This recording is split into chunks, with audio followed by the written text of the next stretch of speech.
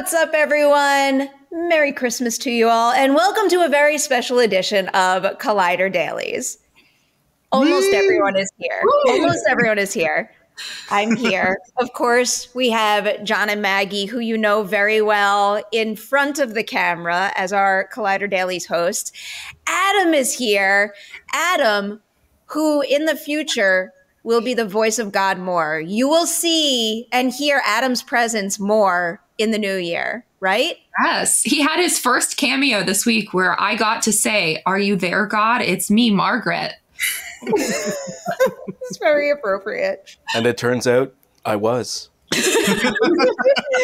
We also have Lara, who is our A+ social media wizard. If you ever see anything Collider Dailies associated on one of the Collider's social accounts, it's because she is absolutely vital to promoting the show and getting it out there and making sure you know when to tune in live every single day. So thank you for joining us today. Thank you guys for having me. Happy to be here. So excited. I'm very excited about this. So what we're doing today is we are doing a white elephant gift exchange virtually. So there's going to be a lot of silly stuff that's going to happen as we try to work this out. But the first order of business with any white elephant gift exchange is to come up with our order. So nobody can see this. I'm looking at it right now. I have all 5 of our names in like an internet list randomizer, and I'm gonna press randomize right now.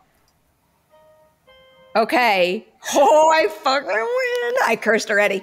Number 1 is Adam. Number 2 is Lara. Number 3 is John. Number 4 is Maggie. And number 5 is me. Wow, lucky you. I'm kind of excited about that. If there's ever an opportunity to like draw a crappy lotto number or like pick the wrong card, usually I pick it. Now I got to ask though, there a little bit of rules clarification. Sometimes it is played with white elephant that the person who goes first, because they obviously don't get to steal anything, when the rounds are over, sometimes the person who goes first gets to decide if they want to swap. Are we going to play by that rule? What is going on? Has something to say about this.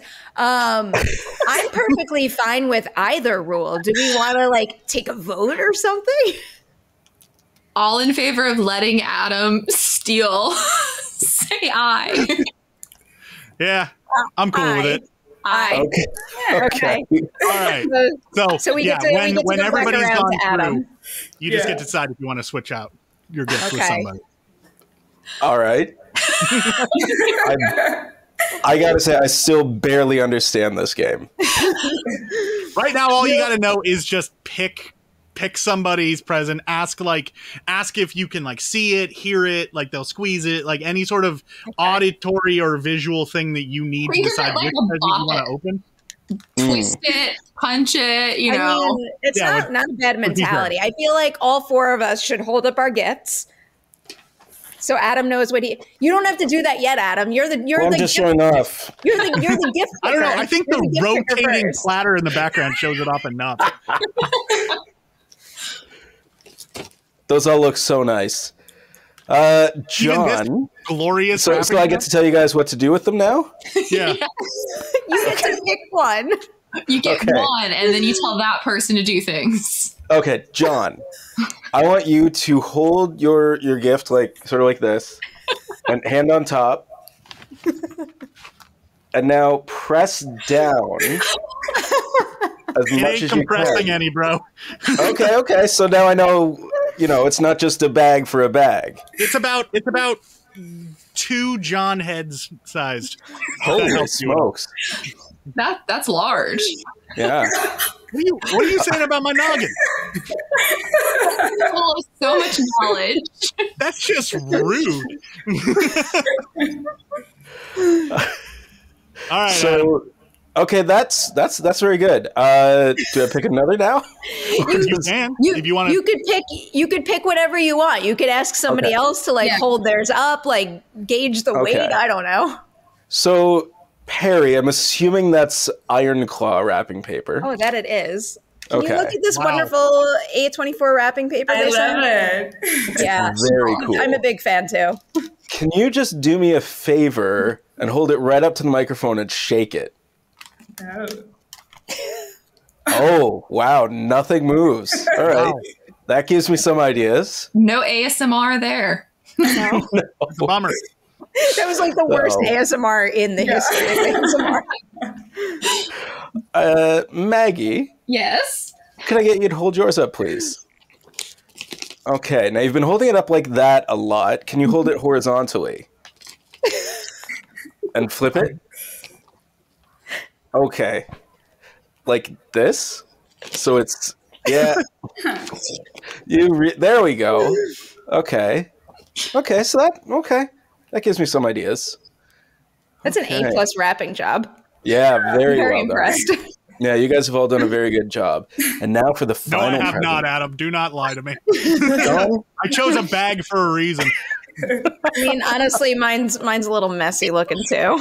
And now let's see that final present again, because that was green wrapping paper, if I'm remembering correctly. Yes. Ooh, and a bow. Wow. A little ASMR for you. Ooh. Okay, I think I know exactly what it is now. Okay. Okay, so what do I do next? Now you pick the gift you want. Oh, okay. So you pick what you want, but without knowing what's inside. So you have to like use what you just learned to pick the gift you think is best. Okay. Again, this is just going by everything I think I've figured out about this game so far. Maybe you can I'm also going to play it think about who strategically. we are as people and like judge us, you know? Fair point. Fair point. I think I'm going to play strategically. Smart. And I'm going to ask John to please reveal your present. This glorious thing? All right. Please. Reveal it now? We'll just, Is that not what happens? yeah, because people got to know, Yeah. know what they're stealing. Exactly. Okay. I'll just do some of that. I'll pull that out. Holy smokes. This is a model kit of the USS Excelsior NX 2000 from Star Trek. My. Oh, wow. Nice. I'm just going to say this seems like a gift that might be stolen by Maggie. Yes. I'll be honest, I kind of assumed. I was about to say, I think my internet connection is getting a little bad, so maybe the game should end now and I just get this present? You get the last steal. We've made it official. You could steal it back if it happens. All right. That is very nice. So gift picker number 2, Laura, you're up. Yes. So I am a child, so I already know which gift I want, and it's the spinning gift. Adam. Okay. So you just like me to open it? Do you have to reveal it, or can I just keep it as it is? You gotta reveal it. You just want a wrapped box on a spinning platter. You don't even want what's inside. I just like it. Now, I just like the way it looks. Here's the challenge, Yes, Adam. please, Adam, reveal my gift. Thank you. Here's the challenge, though. You need to open it while it's still spinning. While it's still spinning. All right. Yeah. Because, I mean, if you're going to have a spinning platter, If you got it's to like use a pair of it socks. Okay. Okay. So I'm going to have to, this is like Interstellar. I have to like you don't lock. have to actually. I'm just teasing you, but All right. I'm going to take it off. Challenge. All right. excited. So here's just a little ASMR. Okay. Love it. So first off, I'd like to point out that this wrapping paper is reversible. Oh. So cool. And in my family, we like to reuse wrapping paper. So usually we're very gentle about opening it and stuff. But, Reuse, recycle. what's this? Dr. Pepper. Oh, nice. Yeah. But of course, there's got to be something in there, right? That's not just Dr. Pepper. It is Christmas after all. Oh. Although Dr. Pepper would be a refreshing Christmas drink. Okay. I'm intrigued. Oh, Wow. Is it it's a a sewing kit. I mean, Fez? This is just a regular old toque. Okay. You know, walking around in Canada, you need one of these, but that's not the present. It's a sewing And then kit. we got this, a nice little tin. I feel like there's something inside the box. Okay, and in this tin, we have... Adam's just a king of anticipation. This is Is it a memory card? This is a little bit of a diffuser for perhaps a studio light, but again, not the gift. Adam's playing this right. I went practical this year for presents, and because we're all working in a webcam medium, this is a lens cap for putting over your webcam. Okay. Yeah, so you can just like slide it over, slide it back. Oh my god. Nice. God, I I just- have been bamboozled. Adam, can I just say that the opening of that package reminded me of that children's horror story about in the dark, dark forest is a dark, dark, dark house, and the dark, dark house is a dark, dark room, and the dark, dark room is a closet, and the dark closet is a dark, dark box, and the dark, dark box is a ghost. I don't know why you would think of that. Adam, well played. Well Yes. played. All right. Gift picker number 3 is John. So you have two left. Oh man, do I want to steal the webcam lens cap? I don't know about that. You know what? Maggie, do me a favor, shake that in front of the microphone a little bit. Huh. That's got some good sound to it. Perri, go ahead and give yours a little bit of a squeeze. I mean, it's still not going to do ASMR-y things. Well, I was just trying to see if we were going to compress it all. Oh wow! That looks solid to me. Perri, go ahead and reveal yours. I don't know what Maggie's is for the record, but I'm just going to say you made the right choice. You made the right choice. I mean, we'll see if I made the right choice. Because It might not stay with me. you made the right choice because you can. Clearly, I don't save wrapping paper. You could Ooh. no.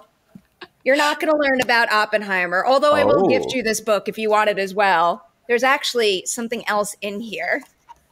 In here is a movie barcode, but Ooh. I didn't select the barcode for you. So, John, if you remain the winner of this gift, you tell me what barcode you want, and then I will send it to you. A movie barcode is something that looks like this, and it reflects a color of a single frame throughout your favorite movie. I have one called a movie palette that I love. Movie Barcode is another company that does it, and they are very cool.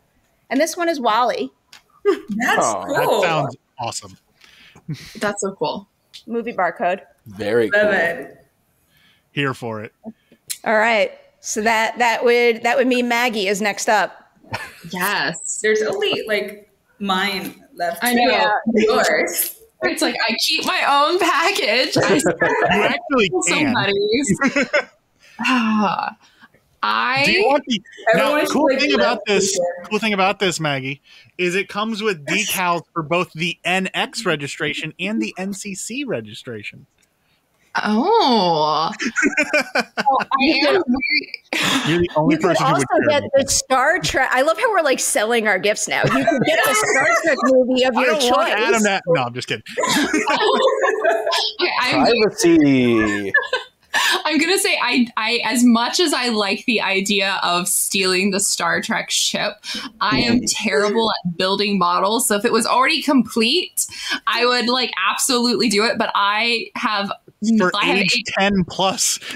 I have ADHD, so I have lots and lots of crafts that I've never actually completed. So I am going to steal from you, John, because I You're a want a barcode image. And yes, so that's what I'm stealing. I have stolen from you. The The first barcode has a new owner. Okay. You're just Okay, a colossal jerk. So that leaves me now, and I have the option to pick Maggie's, Laura's, or steal an existing gift Don't I have to get another gift first? Because I've been stolen from. Yeah. I think we played this wrong. That's the way that I think Maggie. Wait, did we play it wrong? No, we haven't. No. The way that this works is when a game. present is stolen from somebody, the person who was stolen from then selects either to steal a gift from somebody else or to open another gift. So that at all times, anybody who is gone has a gift. Yeah, let's do that. Okay, let's do that. I love how we're just like, John, you are the white elephant master. Yeah. And he can't steal back the gift. I can't steal back from someone who just stole from me. Okay. Laura, go ahead and open that up. Okay, so now that I have to open my gift, I have a confession to make. Uh-oh. I don't have my gift with me, but I have a picture of my gift. I mean, that. It is worth pointing out that Laura was actually invited yesterday, so it does sort of make sense that it might not be here yet. Hey, I framed the picture. Okay, so, can I get the frame? It's lightsaber chopsticks or chopsavers, if you will. Okay, that's so cool. My gift. That's cool. I will have to relearn how to use chopsticks. I believe in you. Honestly, John, just go for the picture frame. It's pretty nice. So I'm the last one left. I can't steal that gift because I can't use chopsticks. Oh. I kind of can. I used to. I mean, you can try decorate with them, I guess, and have them on your shelf. Yeah, I think like the trick is this finger in particular. You don't want the webcam cover? Yeah. I think because Maggie's gift is so beautifully wrapped, I need to pick it also because I like the game of chance. As fun as it is to steal things, I'm like I need to know what the surprise is. Yeah. The political answer. Maggie's gift. Okay. So it comes with a lovely little holiday lollipop with it. And lollipop was also a good sell. Technically, 3 things inside of this.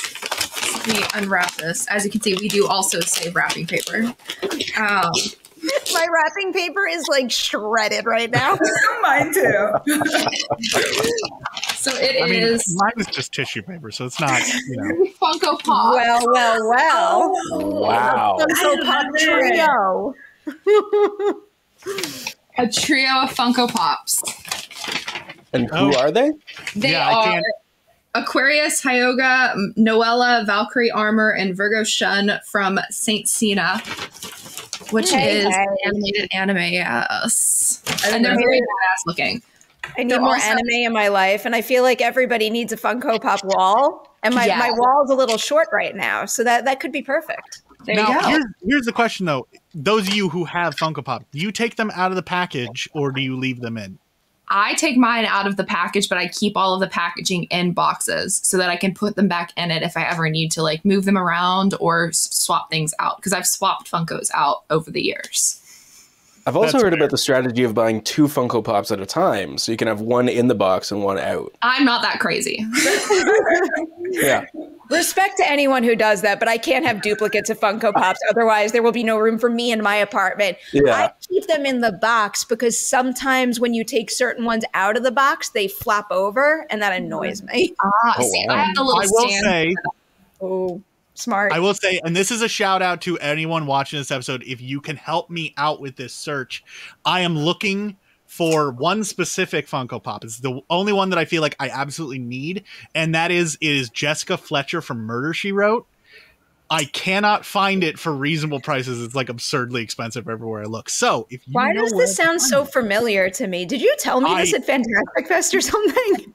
I gush about my love for Murder, She Wrote, I'm sure. I feel like this should have been a more shocking thing for you to announce that specific want, but I'm like, no, that's right. No, yeah, that tracks. John is a old woman. He likes Murder, She Wrote.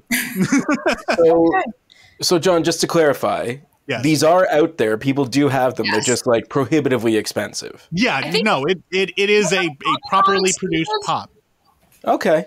Interesting. Yeah. I've seen it in person once, but it was like admittedly, I think it's like $60 or $70. So that might not seem like too prohibitively expensive to some people, but that's way more than I feel spending on a pop figure personally. Yeah.